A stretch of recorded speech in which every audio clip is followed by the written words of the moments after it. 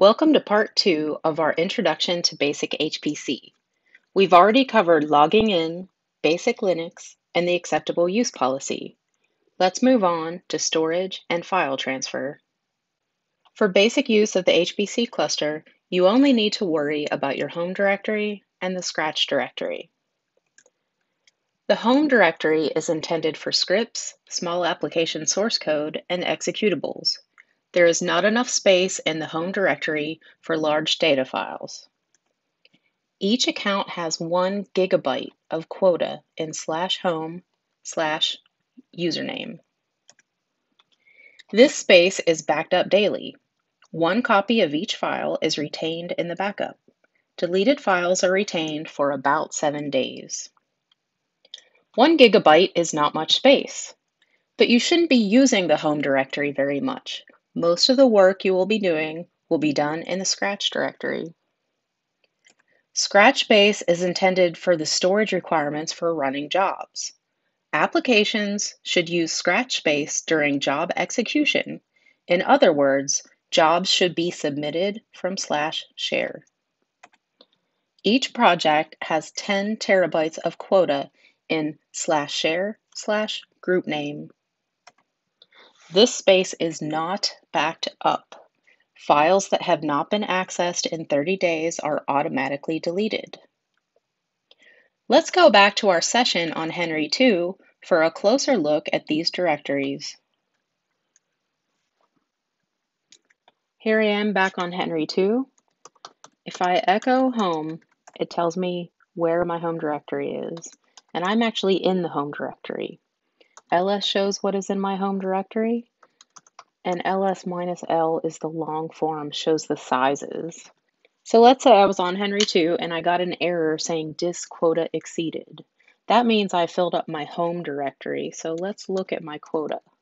Quota minus S makes it human readable. So right now, this is how much space I'm using, 1423 megabytes. So that's more than 1 gigabyte. I actually have 2 gigabytes of quota. If I was to hit my quota, this number would be the same as this one, and I'd have to clean up my files. How do I look at what files to clean up? So I already did ls-l, but that's hard to read. So we'll do ls-l and make it human readable. That puts it in kilobytes. That's a little easier to read. Let me clear the screen. So if you want, you can actually put it in reverse size order. That puts the biggest one down here. So that's how you can help clean up your files. Sometimes you'll have big dot files. So that, what do you do if you had a hidden file? You just put an A, and there you go. It gives all the dot files. So you could look around and see what files are big, and maybe you need to clean up your files a little bit. So let's do clear. One other thing you can do is disk usage. So if I wanted to find which one of these files, if I think the LSF Workshop was taking a lot of space, then I could do disk usage on that. DU is disk usage, and this, let's do -H for human readable. Okay, and these are all tiny files. These are all example files. Let me hit clear. So let's do that again. This is the disk usage, and it shows all of the directories and the contents.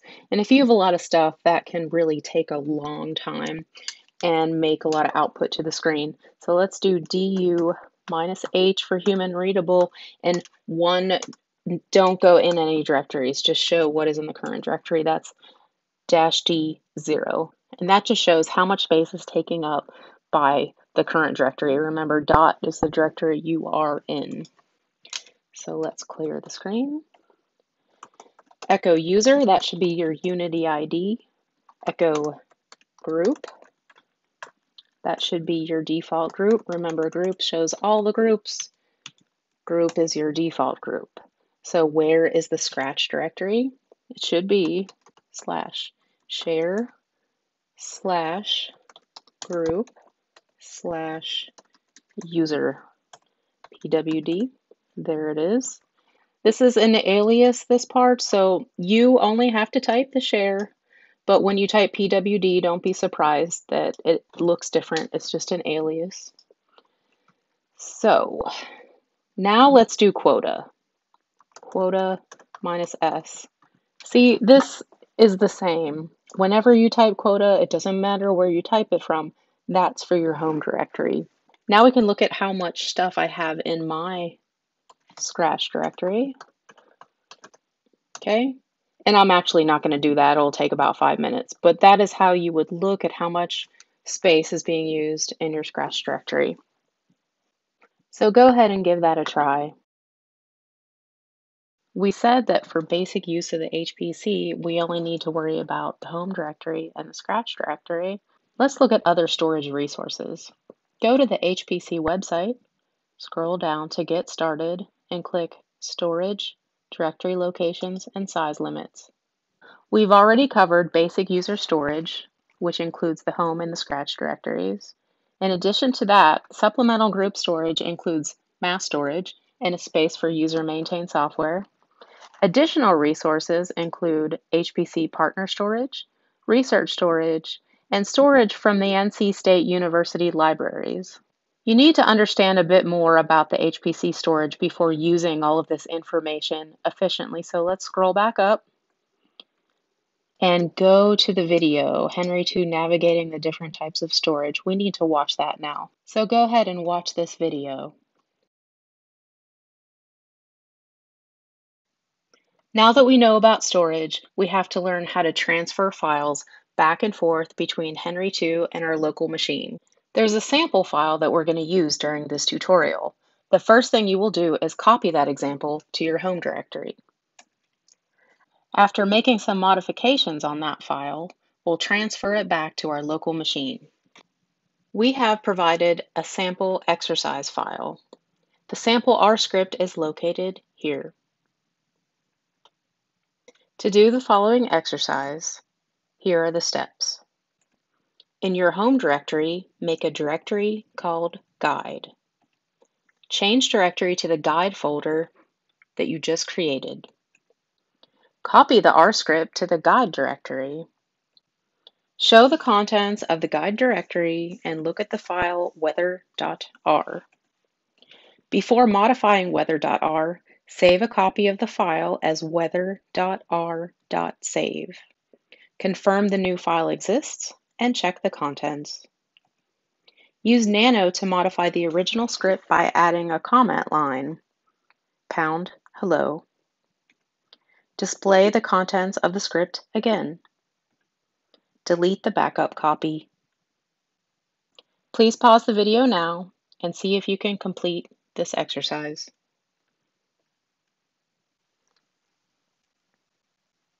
Here are the steps to get the sample exercise file.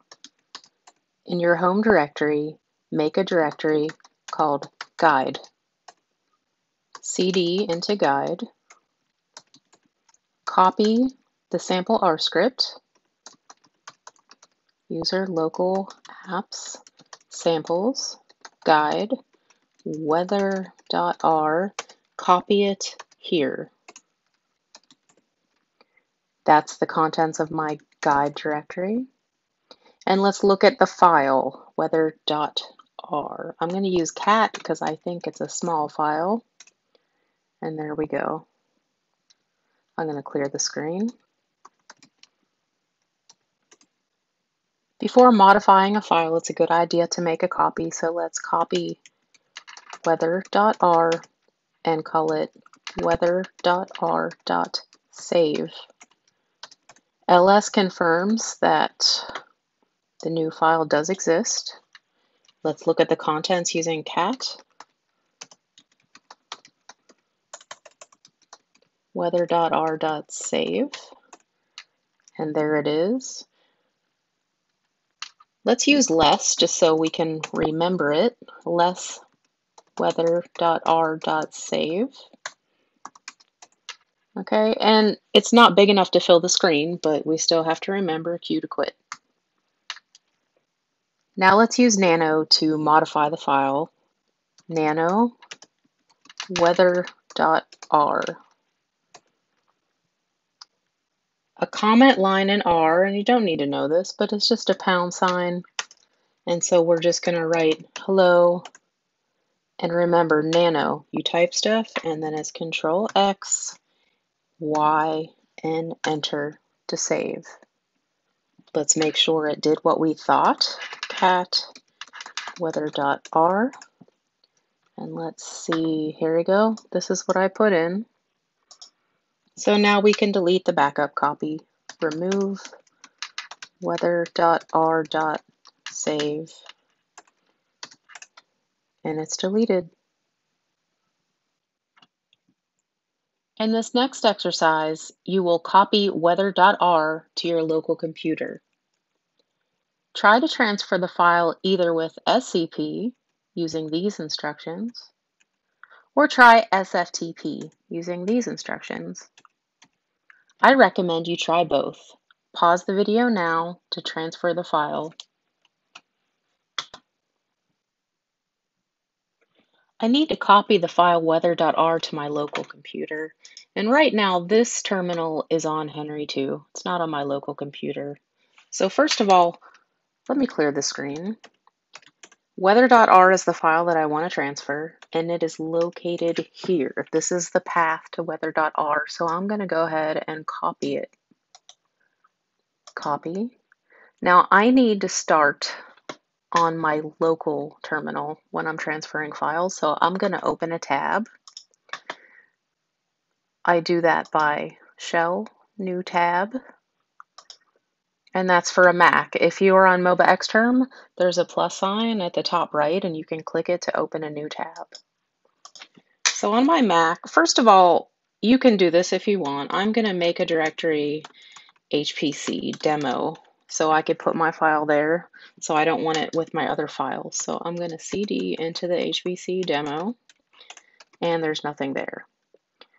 SCP, secure copy, and then what I want to do is I am copying from Henry2 to my local machine.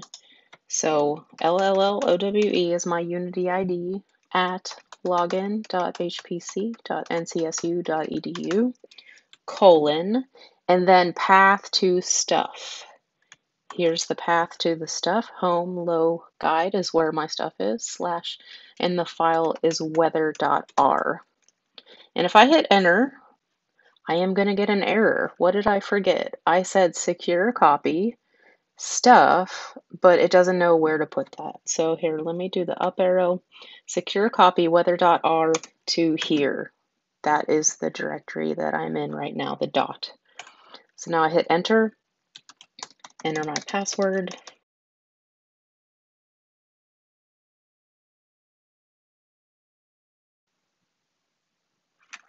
Did it work? Let's type ls, and there it is. Let's make sure it actually contains what we think. So let's do cat weather.r, and there it is. And there's where we said hello at the top. Now I'm going to show you how to do this using SFTP, and that's secure FTP. First of all, let me get rid of weather.r because I'm going to get it again. I'm just going to use SFTP. So to do that, I do SFTP, my Unity ID again, at login.hpc.ncsu.edu, and I have to log in again. Okay, this time it takes me to a prompt, and if I do ls, that is what is on Henry2. SFTP has local, so that's what's on Henry2. If I want to see what's in the current directory, local ls. And there's nothing there. Remember, I deleted it? So now we can use cd just as if we were on Henry2. cd guide ls weather.r, that's what I want. So when you're in SFTP, you use get weather.r, and you don't have to put a dot, you're getting that file, and it's enter. Okay, and ls is what's on Henry2, local ls, now you see that it has something. So you can cd around, And you can do a local CD. So if I do LCD, LLS, that is on my local machine. Let's go ahead and put one of these files on Henry2. Put, and let's try the science.txt.1 and ls. And there we go, science.txt.1. It's in my home directory. To get out of the SFTP session, just type exit. And there we go. Let's summarize our options for transferring files to and from the cluster. Use SCP when transferring a single file. Use SFTP to transfer multiple files without needing to re-authenticate or to be able to navigate through the remote file system. In other words, you can use ls, cd, etc. Use Globus to transfer files unattended in the background with status checking and fault tolerance. This is the preferred method for transferring very large files. See the HPC video tutorial for instructions on using Globus. To find the instructions for transferring files, start from the HPC website, click Documentation, and Transfer Files. This page has the instructions for SCP, SFTP. It has information about Globus, including a link to the video tutorial, and it explains how to synchronize local and remote files with rsync. Thank you for completing part 2 of the Introduction to HPC. See you in the next section.